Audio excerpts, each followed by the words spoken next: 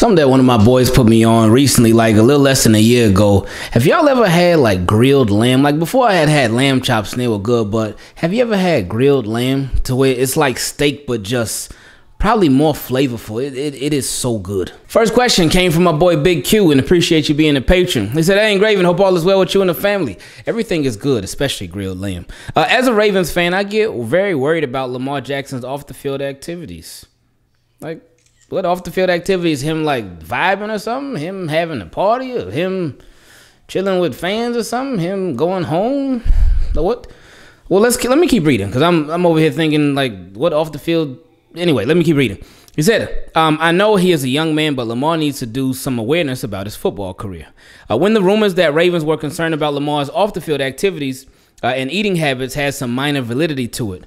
Lamar was at my son's college playing lacrosse this offseason. Oh, okay. Not Morgan. I forgot what college it was. I did see the Instagram posts and all that with Lamar with the, I don't know what those things are called. I got introduced a little tiny bit more to lacrosse watching Bel Air. But anyway, so let's keep going. He said, then playing football on the beach and playing basketball and slides in previous off seasons. So that's what you're talking about, like with him playing and stuff. I wouldn't get worked up about that. I wouldn't. Has anything happened to Lamar Jackson doing all that stuff in the off season? No. And it's like that stuff that he puts on social media. Who knows what he's not putting on social media that he's doing, and he's just having fun. Like, I'm not ever gonna get mad at anybody for having fun outside of work. Yeah, I understand he's about to get some generational wealth and he's gonna get a boatload of money. And yeah, that you would hope that he doesn't get hurt. You don't want anybody to get hurt, but I wouldn't worry about any of that stuff, because I just feel like it's just getting yourself like worked up for nothing. I understand where you're coming from, but I wouldn't worry about it. Like, no. Anyway, he said, do you think the Ravens will put clauses in Lamar's contract to risky behavior? I just keep thinking about the Robert Edwards, the Pro Bowl Patriots running back that got hurt playing volleyball on the beach. I'm not sure who that is.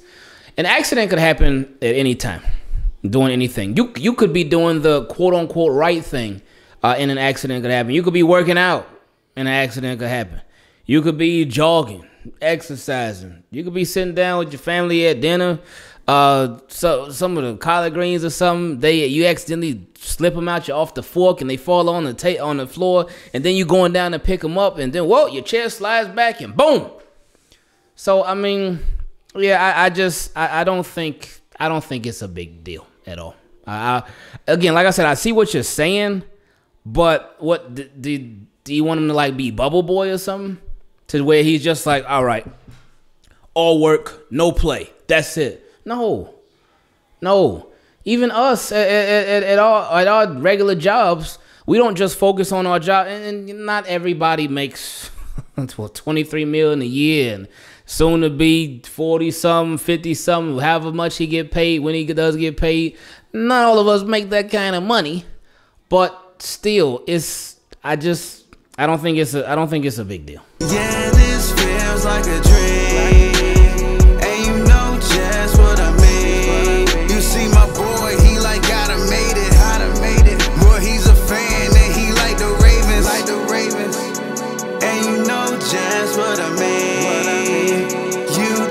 Keep it clean. You see my boy, he like gotta made it. Well, that's my homie, ain't that right, Ingraven? Next question came from my boy Nick Bricken. Appreciate you being a patron as well. He said, Ingraven, I hope you're doing well. Just a quick question. How can some Ravens fans not understand what we mean when we say we want that guy at receiver? Bolden literally came in, got us over the hump, left, and Joe and the team have never been the same. What a beautiful, simple explanation and so straightforward. That's it. And they had Torrey Smith. He still was able to do his thing. In fact, having Bolden opposite of him helped him out so much. Whenever the Ravens had somebody good opposite of him, more that possession receiver opposite of him, it helped him out so much and made his job so much easier. Anyway, I think sometimes other fans think we are looking at other teams, but you really just have to look at the Ravens' history to see why that type of play is so important. My question is, do you think Anquan Boldin's contribution to the Super Bowl is underappreciated? I don't think it's underappreciated, but I don't think it's underappreciated at all. You can have a conversation with a lot of people and they know, like, no Anquan Boldin, no Super Bowl for the Ravens. But I think when you compare these Ravens right now, when you talk about these Ravens right now, Anquan Boldin's impact that he had on those Ravens, it gets overlooked a lot. And it doesn't come to mind for people a lot when we talk about adding that guy at wide receiver. And I'm so glad you brought that up, because a lot of times that doesn't even come to my mind when thinking about it. So I love that. So these next couple of questions came from my guy Martin, and I appreciate you being a patron, Martin. He said, hope all is well with you. My comment today is about Marquise Brown. My main problem with Brown is I never saw him as an elite wide receiver. However, my prospect changed after watching him in the Broncos game. Now I just worry about his consistency. He disappears for weeks at a time, and also when Lamar is out, you're not just losing your QB1, you're also losing your wide receiver one. So you're losing two players in one. Just want to get your thoughts on that. Thanks for all the content. Well, nobody expects for the starting quarterback to go out. And Lamar Jackson and Hollywood, their connection it's on a whole nother level, as we know. But with Tyler Huntley, where Hollywood specializes, that's where Tyler Huntley struggles. That's the deep ball. Their connection, their chemistry was just off. And then it ended up being the other quarterback that we had. I cannot think of his name right now. I can't think of his name right now. I ain't even going to try to spend too much. Not Josh Johnson. I can't think of his name right now. Anyway, and the other quarterback that we had, the chemistry is off. He is used to chemistry with Lamar. So, I mean, I see what you're saying. Yeah, when you losing two players in one. And with Mark Andrews, everybody still kept throwing him. They were like, hey, Mark Andrews, that's a big target, big body. Hey, we still going to get him the ball. But with Hollywood, it's different, especially with the deep ball. So, you obviously hope to have your quarterback one all the time, because with Lamar, Hollywood's going off. Even with the drops, he's still going off. So, and yeah, sometimes there'll be some games where he won't have much numbers. That's going to happen. That's why I say they should add more. They should keep adding more. So when one guy has an off game, then you have somebody else who's like, oh, I got his back. And then you have somebody else who's like, so you get what I'm saying. He also said, team, keep it clean. Let's power through this off season. My question today is, do you think the Ravens have gotten better? In my own opinion, I say no. Obviously, we have the draft still coming up, but there's so many holes and questions on the roster. My biggest concern is left tackle. Judging from everything the Ravens have done to this point, they're making the same mistake from last year. It seems to me they are going to at this as if Ronnie will be back for week 1 when they should be playing it like he's not going to be back. Yes, I understand we signed Morgan Moses, but I think that was a move for right tackle. Then on the other side of the ball, Adafe, well, let's talk about that first, that side of the ball.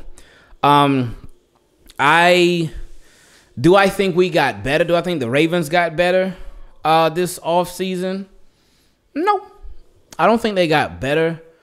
I don't think they got better. Because, no. They didn't get better.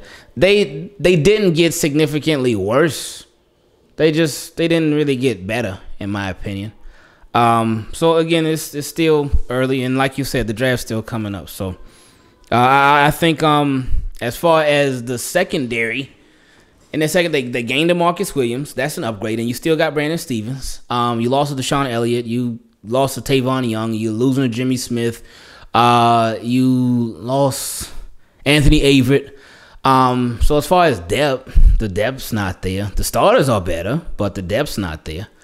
And you'll be getting Ardarius Washington back. And, of course, obviously, Marcus Peters and Marlon Humphrey. That's pretty big. Overall, I would say they didn't get better. They're not better, but they didn't get significantly worse, but they got a lot of work to do, like you said.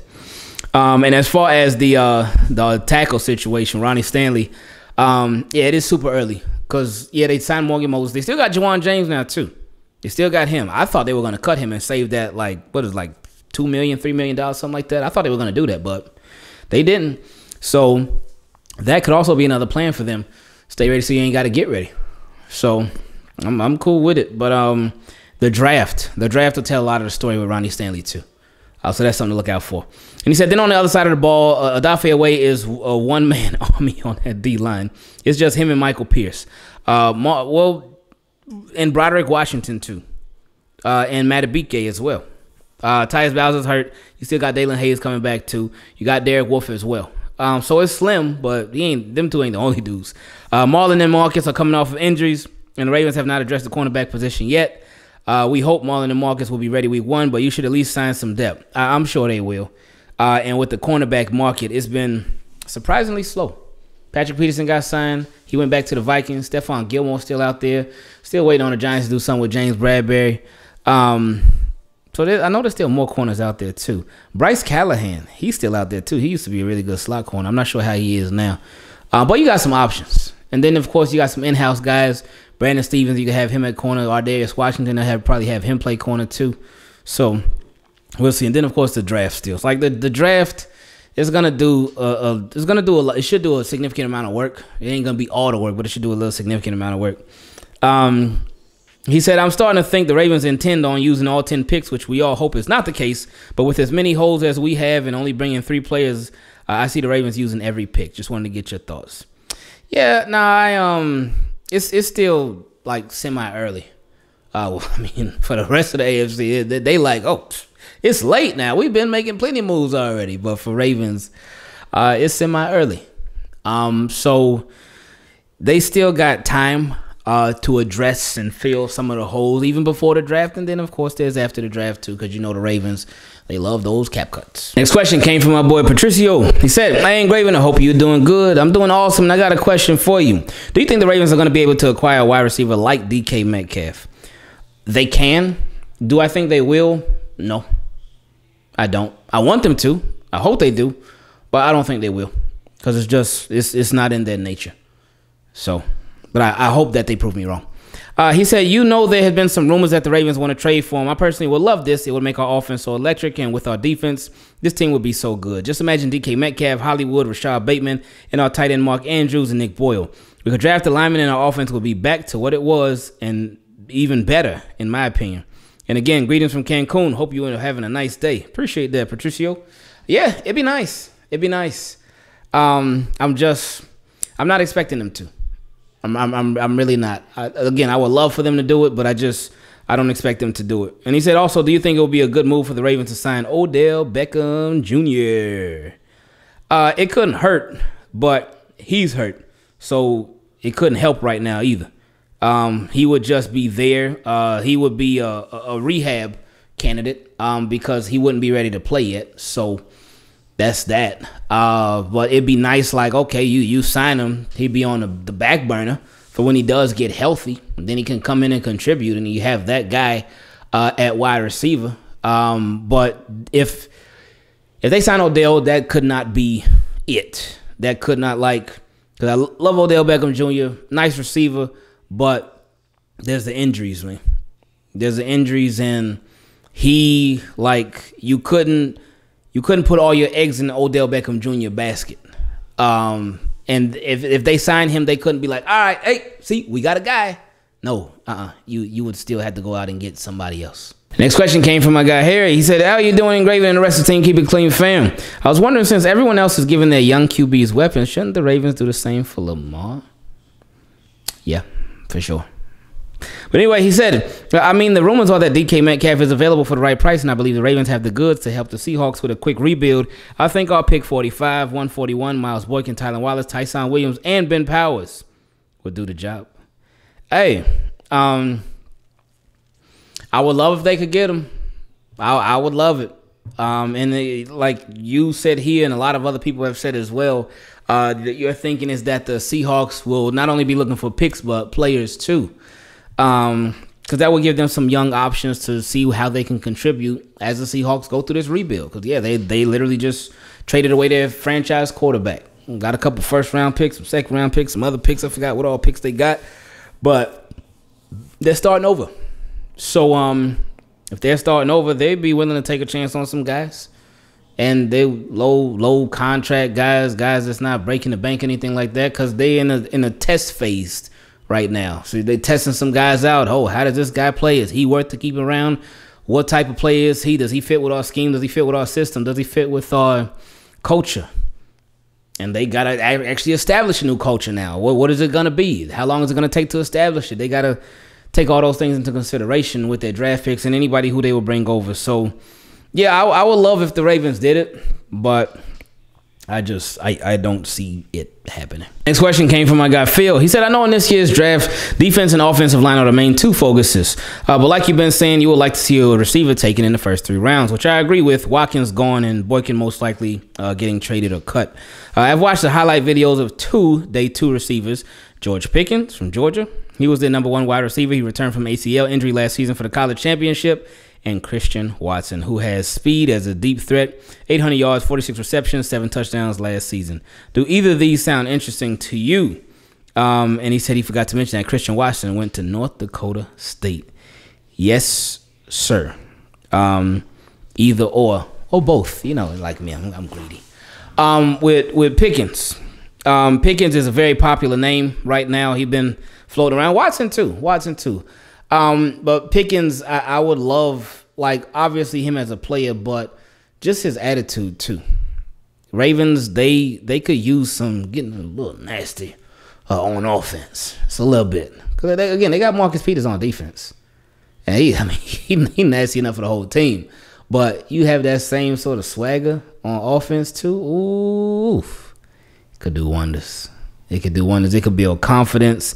And you would have a wide receiver who will be running his mouth to opposing cornerbacks. Running his mouth. But, hey, if you're going to run your mouth, you got to back it up. So, with him being one of the better wide receivers in this draft, hey, okay.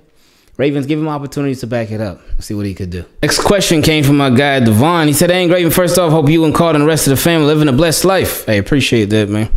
This was from a previous post I made, but I just wanted to hear your thoughts on it. Don't know if you caught it, but I sure did. It was on live TV. So we're going to act like the shortest man in the combine, Calvin Austin III, didn't just leap 39 inches, jump the longest long jump we've seen, which is twice his height, standing at 5'7". Since the combine started in 2003, he ran the fastest time we ever saw by a human being right in front of our eyes. But what got me hot is we let them tell us we saw something different, all because they didn't plan for a wide receiver to be more desired than their coveted QBs and mess up their old, out-of-date combine draft process. The NFL is crooked. God, I love my Ravens in a league full of criminals. Shaking my head. Gonna cheat the black man out of his money and his shine. Oh, so he's saying that it's looking like he got some screenshots of how Calvin Austin ran a 4.03, not a 4.3, but a 4.03, then a 4.09, and then a 4.18. What? If that's true, if these are accurate, that's crazy, man. That's like a insane amount of speed that just don't make no sense. That'd be crazy, man. And he said, on another note, even though I still think what the combine did to Calvin Austin III was wrong and unjust, could work out for the Ravens if we can manage to snatch him on day 2 or day 3 and have him be a Tyreek Hill type of player. Hope the Ravens give him a shot. What are your thoughts? I don't see it happening. That'd be something. I wouldn't be mad. But the Ravens they need more bigger frame wide receivers. They need more guys that's gonna go up and get it. I know you talked about his vertical jump. But yeah, if they ended up drafting him later on, okay, cool. But you gotta make sure early on you hit on a big time, a big guy wide receiver. With good size, good jumping out the gym ability too. Just that big frame, man. Give Lamar a wider target, a bigger catch radius. So that's what I would say. But yeah, I wouldn't mind him later on in the draft. Speaking of wide receivers, next question came from my guy Mac. He said, too harsh on Hollywood. Hey, Ingraven, it's been a minute since I dropped the question, but I hope all is well. My question is, how are we as Ravens fans disrespecting Hollywood? Me personally, I feel like we are not giving Hollywood the respect he deserves. Since he's been here, his numbers have improved every year. It's true. And this season he got his first 1,000-yard season. Yes, he did struggle with drops and had a horrible game against the Lions, but compared to other receivers that we drafted, he is setting the bar very high. Yes, that's true. Maybe it's just me. I don't know, but I feel like Hollywood could potentially be a top 10 or 15 receiver if he continues to progress the way that he has. But what are your thoughts? Thanks for all the Ravens updates. And let's continue to get to this road of 1 million subs. Oh, appreciate that. That's a lot of people. Yeah, with Hollywood, I know a lot of Ravens fans. A lot of them don't appreciate Hollywood. A lot of them don't like Hollywood. A lot of them, we should have drafted somebody else before him. And with Hollywood, he has, as far as the top 10, 15 receiver thing, if Lamar would have stayed healthy, Hollywood could have easily been that. He could have easily been that. He got I think with a lot of fans with Hollywood, again, you remember the bad more than the good. A lot of times the bad can stick out more than the good. And that's not just with football. That's just with a lot of stuff with life. Somebody did you wrong. If they really did you wrong and y'all had a lot of good times together, but that wrong that they did to you, it'll just stick out. And you'll be like, man. So I think with Hollywood, with the drops, those stick out to people. They stick out to people. They're like, man, he dropped the touchdown against the Steelers. He dropped the 2 touchdowns against the Lions. He had other drops. But they will talk about that, but won't talk about the good. And Hollywood, yeah, you do got to clean up the drops. We know that. He knows that. Everybody knows that. But he's capable of a lot. And his season, even with the drops that he had, his season was going pretty good. But then his quarterback ended up going out. And that changed everything. And the last question on this episode came from my boy George K. He said, agree to disagree. What's up, Ingraven? Hope you and your family and the team, keep it clean, fam, are doing well. Appreciate it, man. I haven't missed a video in a few years now and have even had a few questions get through to you for your question from subs. And we have jabbed back and forth a little bit in the comments on occasion. Nothing but love and respect, my friend. Appreciate it, man. But as you see in the topic area, sometimes I have to agree to disagree. But always keep it respectful and team keep it clean. LOL. As most fans, G-Ro gotta go. I 100% agree with that, but here comes the but. Okay, let's see what he's about to say. But I still believe in Harbs. Oh, okay. That was the but. That's a big but right there. He said, I still believe in EDC as well. I do agree that there has to be some changes in philosophy dealing with team building. I do not believe we should mortgage our draft picks to try to do what the Rams have done. See, that's what I keep saying. Rams are not the only way to do it. They're not the only way to do it. But Ravens they could come up off of some more of them draft picks. They ain't got to hoard all the picks. They ain't got to give them all away like the Rams, but they ain't got to hoard all of them. You can meet somewhere right there in the middle. But anyway, yes, it has worked for them. But usually the teams that go the proverbial all-in route do not make it to the big game. So what about the Ravens and the route that they've been taking? How's that been working for them with making it to the big game? How's that been making it for making it to the AFC Championship? So that's why I say philosophy got to change. Like we talked about with Harbaugh, we talked about EDC earlier, a lot of the Greg Roman, as far as the front office and coaching staff, a lot of philosophies got to change. But that actually starts from the top. That starts from the top. This is not Eric DeCosta's team. This is not John Harbaugh's team. This is not Greg Roman's team. This is Steve Bisciotti's team. This is Steve Bisciotti's team. So if any philosophy change is going to occur, it's probably going to have to start with him. So anyway. He said, if you look back at a lot of the seasons, a lower seed or even wild card team gets hot at the right time to win it all. Look no further than our division rival, the Bengals. Mostly draft picks and a few under-the-radar signings. A lot of last year, they went crazy in free agency on defense. They went wild with it, and it worked. They got playmakers. But anyway, LOL, here's another but. But that means EDC and his minions need to get it right in the draft. Whew. Yeah, they have certainly been struggling there. Struggling big time there. It's been getting better every year, but it's still been a struggle. Because it's just been, they need more impact from the draft. So if you're gonna rely on the draft so heavily, then you have to get impact. You gotta get impact players and a plethora of them. Not every player in every single draft is gonna be a hit. We get that. But you got to have way more hits than misses. If you're going to be solely reliant, not solely, but you're going to be very, very reliant on the draft, you got to hit. Anyway, he said Ravens draft picks have been hit or miss under DeCosta, we know, but the same can be said with Ozzy's draft classes. I agree. That is very true. Yes, well, he was obviously the GM for way longer than Eric DeCosta. And he got guys like Ray Lewis, he got Ed Reed, Heap. He got Jonathan Ogden, Terrell Suggs. He got this Lamar Jackson, Mark Andrews. Anyway, but there were a lot of misses too. And there had been some very bad drafts too. So that has to be talked about. There'd been some hits. There definitely been some hits for sure. But there's certainly been a lot of misses as well. Anyway, he said, however, as I have heard you say, our draft classes have been improving yearly. He's just, see, I appreciate that. We were just saying that about Eric DeCosta. I do not see a reason to blow everything up and start over. Oh, no. Ain't nobody say they need to blow up and start everything over. My thing is just they could do some things differently. Man, you ain't got to blow it up, man. But you could certainly, that philosophy change would make a big difference. And he said, and now Lamar's contract, I do believe it's in his best interest to sign sooner rather than later. Ooh, tell me why. He said, not because he is a dual threat quarterback, but because he is a football player, and playing football is a gladiator sport. It's not if you get hurt, but when. So, I hope you felt the same way about Joseph Vincent Flacco, I believe that's his middle name. And really any quarterback or player that just hasn't signed a deal yet. Now, look at Dak Prescott.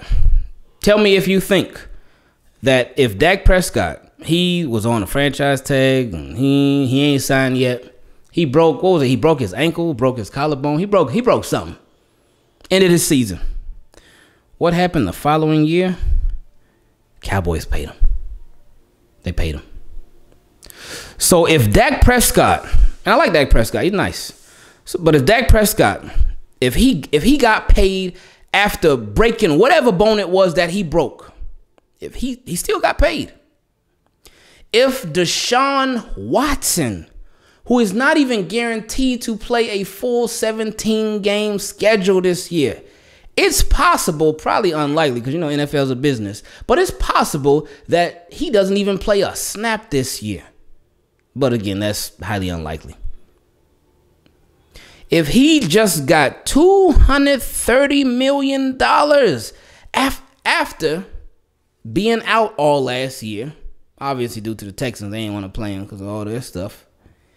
And then with all these pending cases and da-da-da-da, he still got $230 million guaranteed. Guaranteed. Lamar Jackson gonna be A-okay. But let's get back to the question. He said, he has taken a huge risk in my eyes, as an ACL tear or Achilles would absolutely cause him to lose money because his explosiveness is one of the things that makes him special. I'm all about Lamar getting paid, all for it, but a serious injury would absolutely diminish his value along with our hopes of another championship. It would be in his best interest knowing he would still be getting his money if a serious injury would happen. Not so great for us as Ravens, but security for Lamar. Yeah, I disagree. Because, again, like we explained, Lamar's going to get his money. He's going to get his money. So many people, they talk about the ifs and the buts instead of what is and the what's when it comes to Lamar Jackson. So many people say, oh, what if he gets hurt? What happens if he hurts something, or if he tears this, or if he... It's so many ifs with Lamar. But let's talk about what it is. Let's talk about what it is. This bone bruise, that is the first serious injury that he has ever sustained in the NFL. Ever. His only other injuries that he had, stomach ache, bubble guts, COVID, flu, that's it. But as far as his body, no, he has been very healthy. So when I hear people talk about what if he gets hurt? You could literally say that about any single player in the NFL. Anybody. With Lamar Jackson, he hasn't been getting hurt. Again, last year was the first time. We got to stop with this whole injury narrative with Lamar Jackson because he is not an injury-prone player.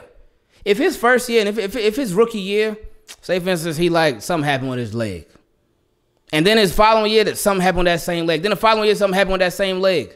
I'll be like, oh man, he injury prone. Yeah, he should probably get that bread now because they ain't looking too good. Ronnie Stanley never played a full 16 games before. Then when they added 17 games, it was like, oh, big yikes. But he got his money. He got his bread. And then not even 7 days later after he got his bread, boom, he got hurt. And it was a freak accident because I think TJ Watt like rolled right into his ankle, something like that. But Ronnie Stanley had been injury prone, and he got his money. But Lamar Jackson is not injury prone. He will get his money. He's going to get it. But again, the whole injury narrative, it's got to stop.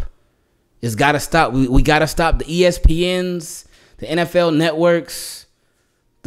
We got to stop listening to when people talk about that, because it's so many people that they want. That's what they want to happen. That's what they want to go down. They want that to be right so bad about Lamar being hurt. Lamar, because when he got hurt with that bone bruise against the Browns, oof, so many reporters, they had been waiting on that moment. And they were like, see, we knew it was going to happen. So many fans have been waiting on that moment. See, we knew it was going to happen. We knew he runs around too much, even though he got the injury on a passing play and a pass that was completed too. But anyway, he said, and now to the cap is cap thing. Oh yeah, I want to hear this. I'm loving this, by the way. I love you, George. Thank you for this is a very fun, great question, great way to end off this episode. He said, and now to the cap is cap thing. Yes, the cap can be manipulated, and you can kick the can down the road and use many other loopholes to get what you want, or who you want. But LOL, there will come a time when these teams will have to hit the reset button. And when is that going to be? When is that going to be? When is it going to be for the Saints? When is it going to be for the Rams? When is it going to be for the Chiefs? Because people have been saying that for years. Years. Years. Is the salary cap going to go down? Is there going to be a year where the NFL just, all right, y'all, we're done. That's it. No more football. And anybody who's over the cap, oh, well, pay up. Pay us that bread. The time has come. No, they'll be A-okay. Anyway, he said it will catch up to them. I'm wondering when. I don't want that to be the Ravens. As a fan, I do want us to be able to contend yearly, and I don't mean making the postseason in one and done. I mean like the early Flacco days. Flacco was winning a postseason game every year for his first 5 seasons. I think it was. And we were a team that was consistently a threat that teams didn't want to see in the playoffs. During that time, we could have won a couple championships if a kick was made here or a catch was made there. We were in it every year. Yeah, that's being a contender. When you're winning playoff games and when you're actually in AFC championships, that's being a contender. What the Ravens are right now has not been. They've been having some nice regular seasons, but postseasons, again, that's why I want more playmakers. Keep saying it, but people don't want to hear me. But anyway, he said if Lamar was signed now, because the market is pretty much set, yes, Burrow, Herbert, and Wilson will get new contracts, but I don't believe every team is going to be dealing out a Watson deal, as most believe his contract is an exception just to get him in Cleveland, and that Josh Allen and Rodgers deals are still what the market is. It's hard. I can see that. It's hard for the front office and EDC to get players to come if we don't know exactly how much has to be set aside for Lamar. It leaves the team guessing as to what kind of contracts it's able to offer. Yeah, that's a very good point. Because, especially on offense, because it's like, man, they could be trying to get somebody. They could be thinking about getting somebody, but then, oh, man. Well, what about Lamar? What if Lamar stays? What if Lamar leaves? I don't know.